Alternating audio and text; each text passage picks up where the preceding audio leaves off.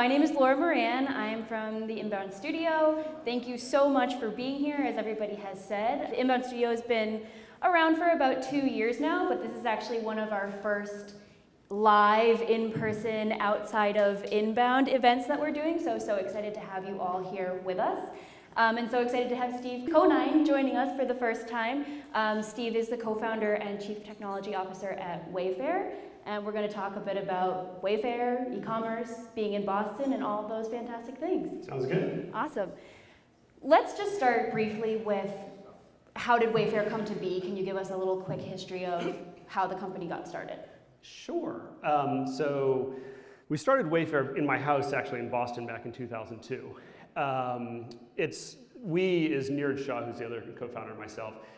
We both went to Cornell. We met at Cornell. We've been entrepreneurs our entire careers. Wayfair was actually the third company that we started.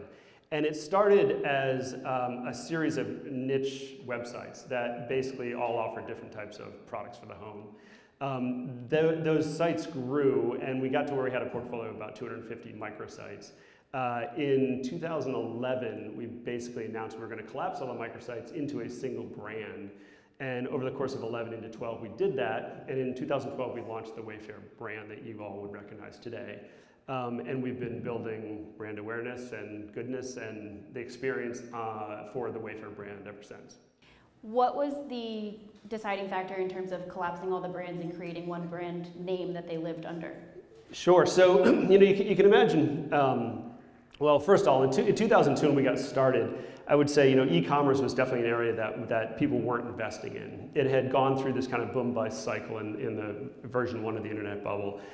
And a lot of investors had sort of seen the potential of e-commerce in the 90s, thought it was going to happen faster, and by 2002 they were kind of saying, geez, this is going to take a lot longer to build these things out, and there's a lot more complexity behind the scenes, and so the investment had sort of dried up. Where you saw opportunity, though, was in very niche categories. And so when we started the business, we basically were launching all these little websites, and they worked phenomenally well, and they were actually an amazing sort of a petri dish sort of experiments that we could run, where we'd have all these different sites. And in the early years, and even today, e-commerce is 80% of e-commerce is really back end, and it's the operational, it's the durability of the operational experience that you guys all have when you shop at retail that makes you continue to come back. If you think about why you go back and shop at the same retailers again and again and again, it's because they deliver a great experience time and again. And so it takes a long time to get that great, actually. And so all these microsites were a great sort of fertile ground for us to experiment in lots of different things, learn about transportation, learn about shipping big stuff, learn about inventory fees, all kinds of stuff. We got to the point where we had a very consistent experience across all these different properties. And on the internet, there's definitely, there's a dynamic where we all will spend time researching if we need to. And once you've done a number of cycles researching and using Google, and there's some great tools you can do research on, you start to form an opinion about the quicker way to get your job done. And so you see this in travel today, you see it in media, you see there's destinations online that people tend to go to, and they associate with great solutions to the task they have at hand, and they don't bother doing the research, they just go and go there straight instead. So we became very acutely aware that there was an opportunity, and there's some green field in the home decor space and home furnishings, and that we had this amazing portfolio of properties that basically had gotten to where we were delivering a great experience. And so the opportunity was to basically say, let's become a well-known brand around shopping for the home, and let's really try to educate consumers that we are a great destination when you want to shop for the home. And so, the initial play as entrepreneurs is to say, well, can you kind of do it both ways and keep your microsites and launch a big macro site and kind of like use the microsites for acquisition and then drive people into the macro site for awareness. We tried that for a year or two and basically proved to ourselves that the real way to do it was to simplify the story and just collapse it into one brand and go after what the opportunity was. Before we dive into all things Wayfair, can we talk a little bit about your relationship with Neeraj? Because you've known him for quite some time, went to college together, met in high school. A co-founder relationship is a unique and a special relationship. So what has made yours work? Yeah, I was sort of half jokingly say that I've spent more waking hours with him than anyone else in my life. And I'm married, I have 3 kids, right? So the trouble is my wife has a very hard time closing the gap because I go to work 10 hours a day or whatever, I'm sitting next to this guy. And so, I think the thing, our relationship, I guess on the one side, I would make it, good relationships are very similar, like any kind of marriage, where you basically have a commitment that you believe, you trust, you have similar ethics and, I don't know, structures that you live by. And then I think a lot of it in business is you need to be different. And you need to then appreciate the differences in each other. And I think as young entrepreneurs, where you notice that, is the other person will naturally tend to do stuff that you're like, oh man, I really don't want to do that. And they're the one who says, oh, I really want to go do that. And when you start to see that dynamic, that's, I guess, early on when you're a young entrepreneur, you're like, wow, when I look back on it today, that's sort of the dynamic that has then made the partnership work very well. And so that we both have very different areas of interest, and we tend to gravitate toward the things the other person doesn't like doing, and that's the interest areas that we have. Are there things that one or the other, have you pushed each other into an area that you, like, not only did you not want to do it, like didn't even see the value in it or something to that effect that has become a really successful aspect of the business?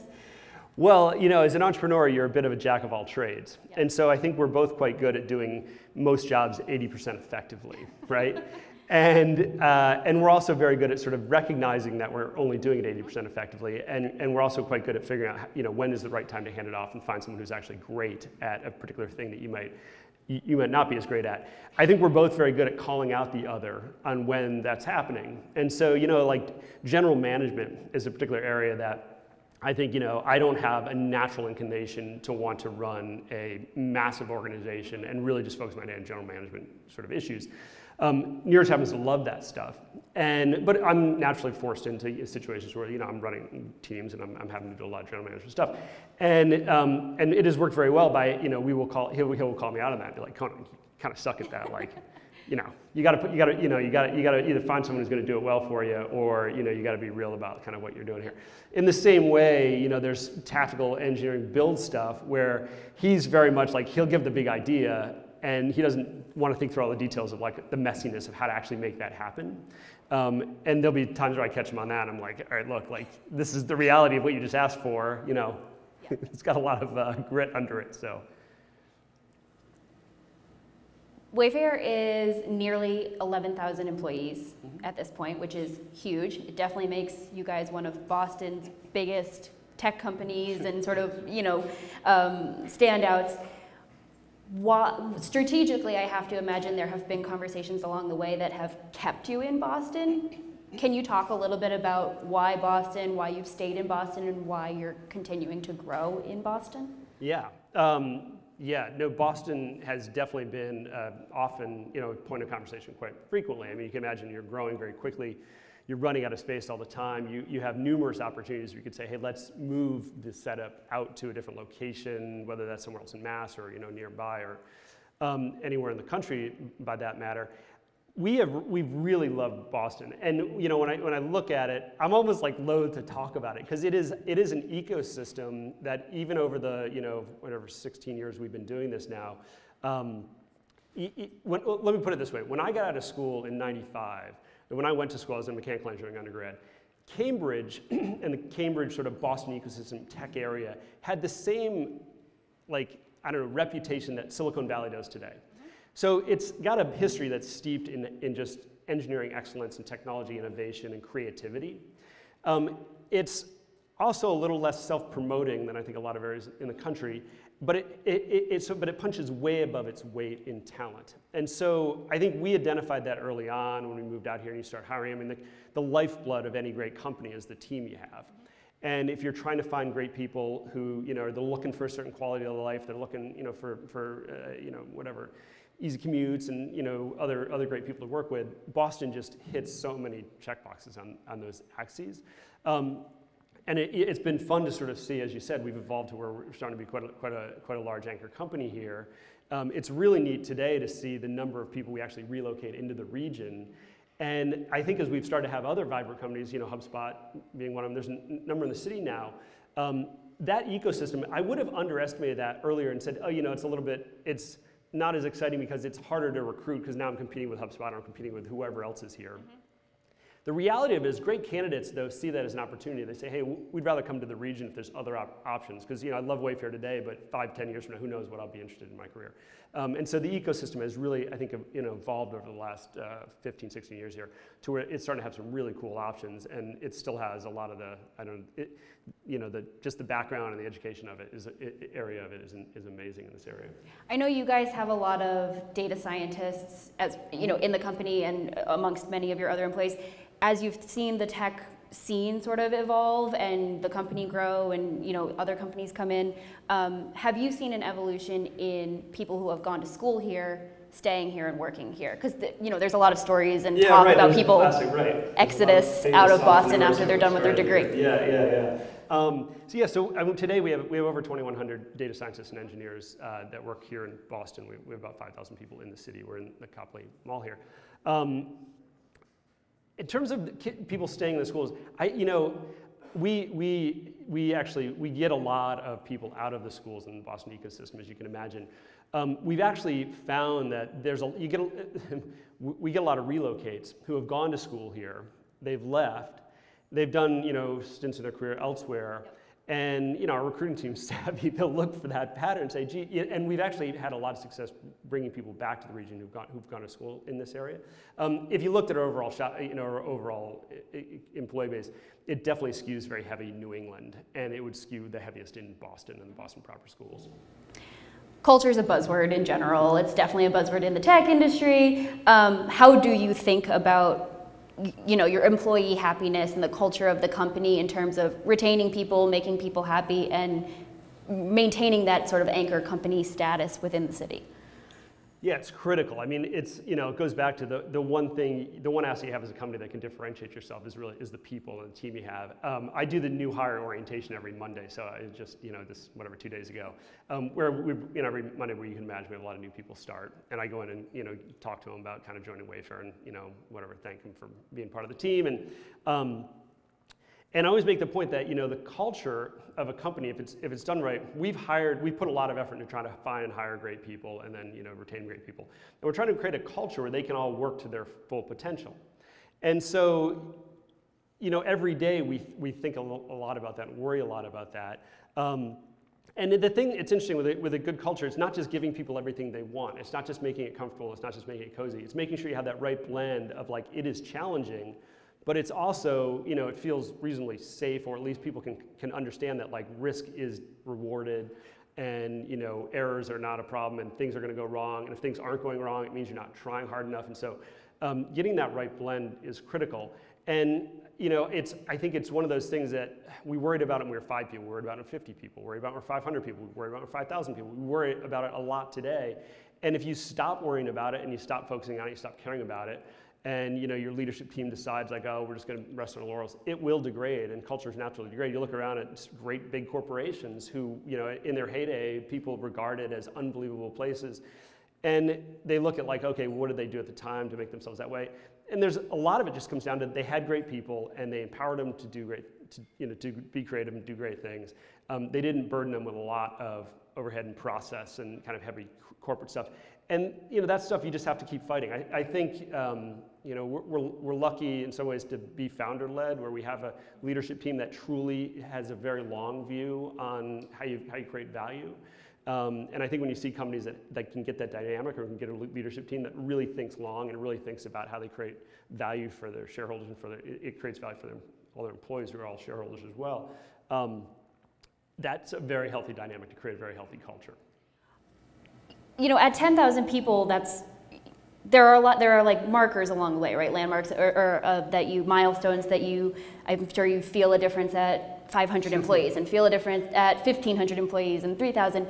Are there sort of really specific things that you've sort of noticed along the way in retrospect? Probably didn't see them coming, but now looking back are oh, right, when we hit 5,000, we had to do this different or say this different. It's less, I would say, at certain numbers of people. There's a natural cycle I've seen, right? So the other thing I always tell the team joining is look, I'm very cognizant of when it was just me and Neeraj in a room together, the efficiency that felt like, right? Because it's straight out of my brain, keyboard, boom, very efficient. I don't have to, there's no communication gap, there's no like anything, right? It's just like, great.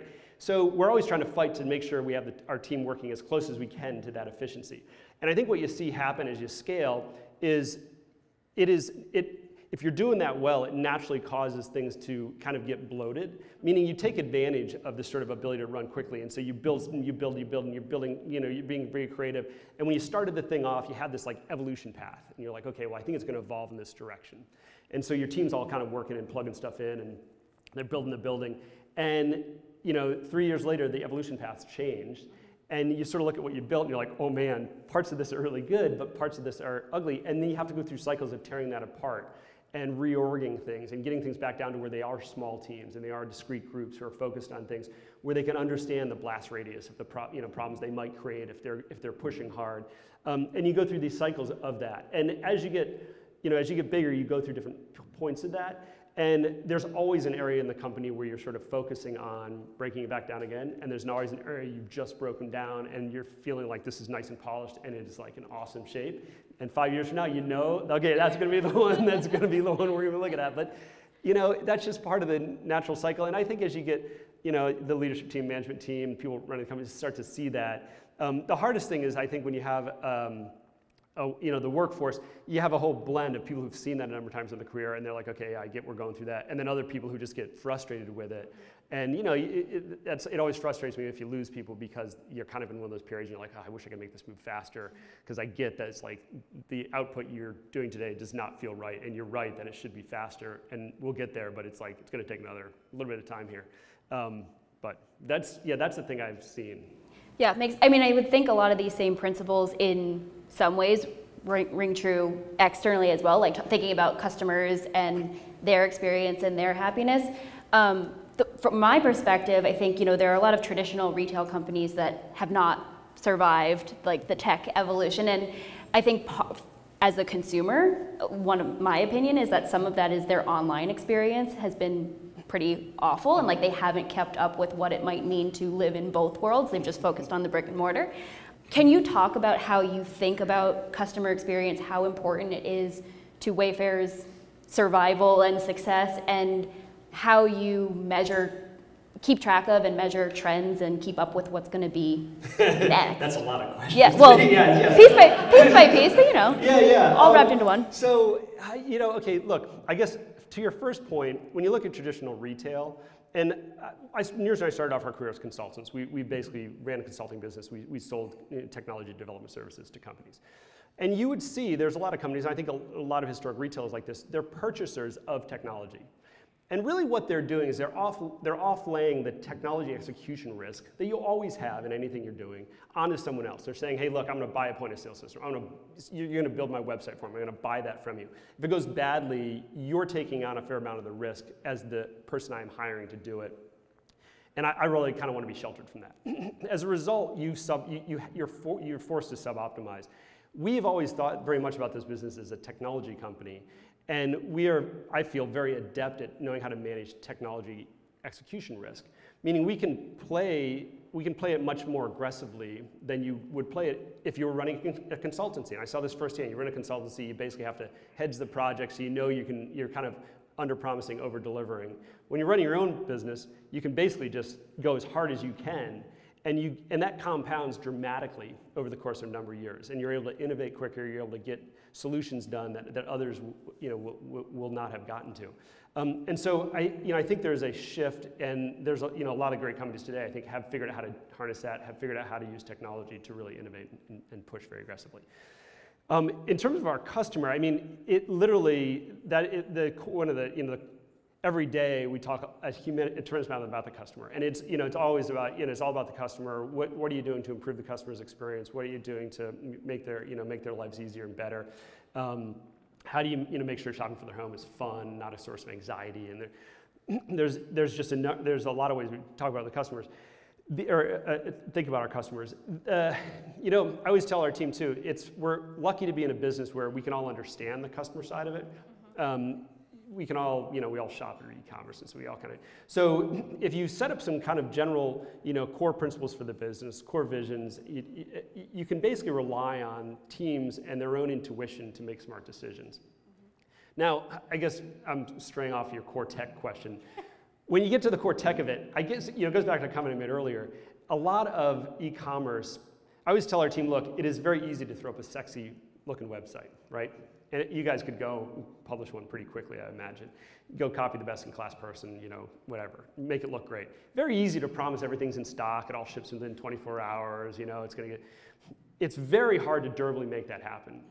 And so when you really dig into the customer experience we're creating with technology, there's some fun, sexy tech we're doing. We're doing some really cool things with AR and VR and like real future-looking things.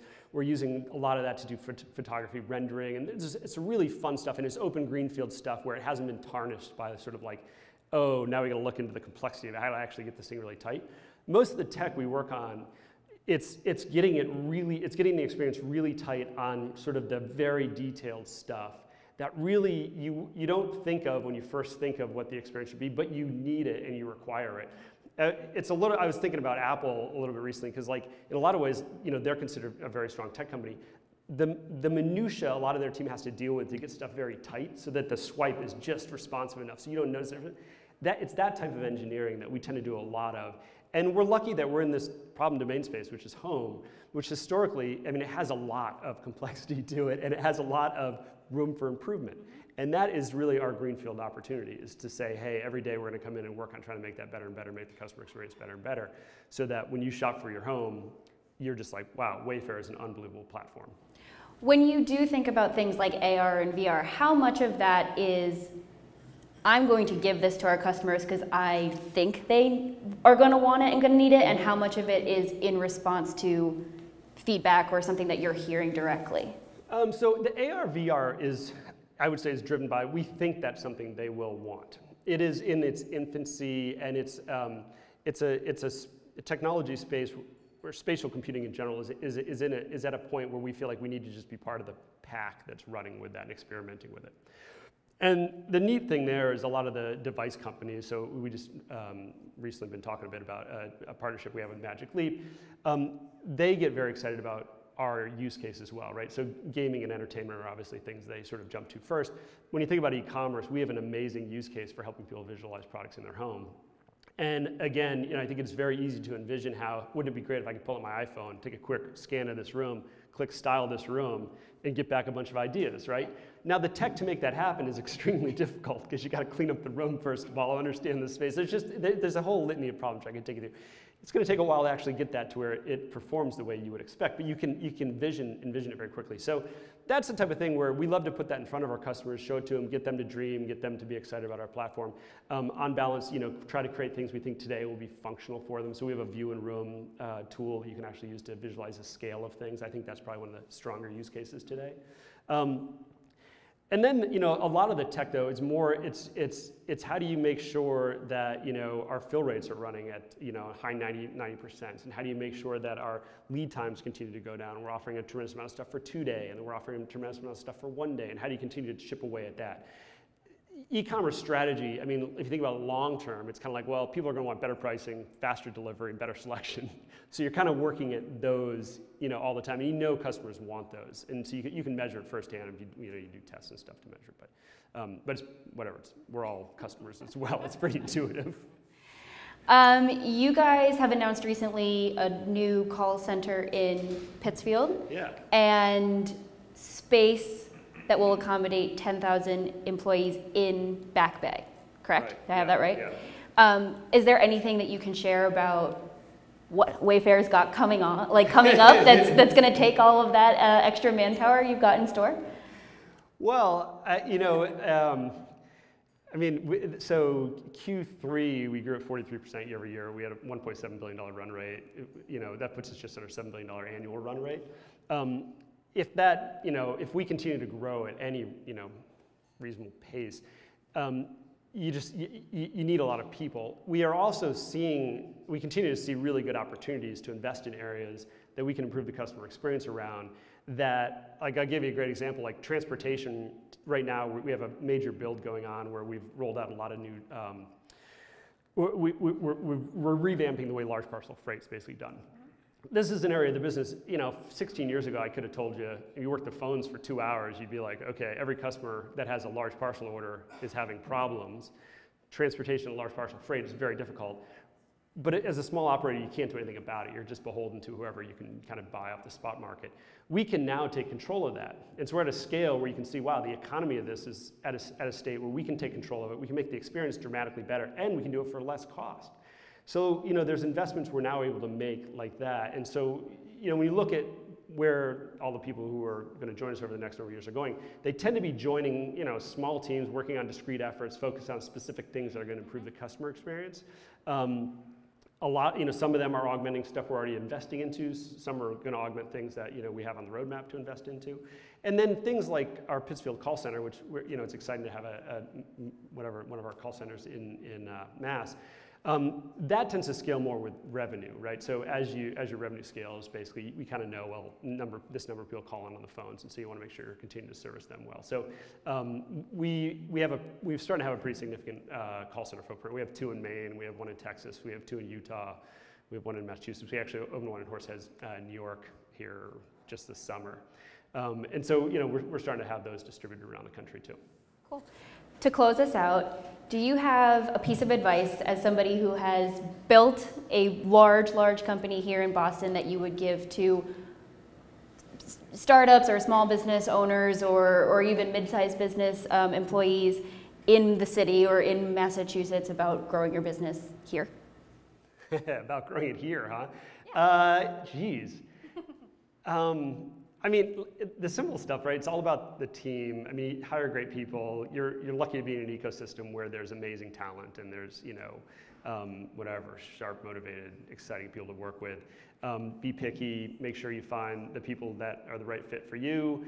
You're doing no one any favors by having people you're just humoring on your team if you don't believe they're the right fit. So, maintain a lot of rig around it. You're in an ecosystem that's people are going to find other great opportunities if they're not a great fit for you, and do that. The other thing I would just say is growing big companies takes time, right?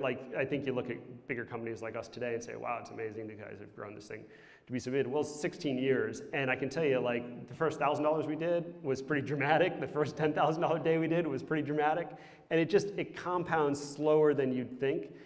And don't try to go too big too quick. I think there's a natural cadence that you can keep yourself honest to. You'll do well over the long term. Excellent advice. Thank you for coming and joining us for the studio. Thank you all for being here. If you want to check out any more from Inbound or the Inbound Studio, definitely go to inbound.com. We're on Instagram and Twitter at Inbound, and you can find us on YouTube. Steve, thank you again. Thank you. And feel free to stay and mix and mingle for a little bit longer. It's been fantastic. Thanks, everybody. Thank you. Yeah.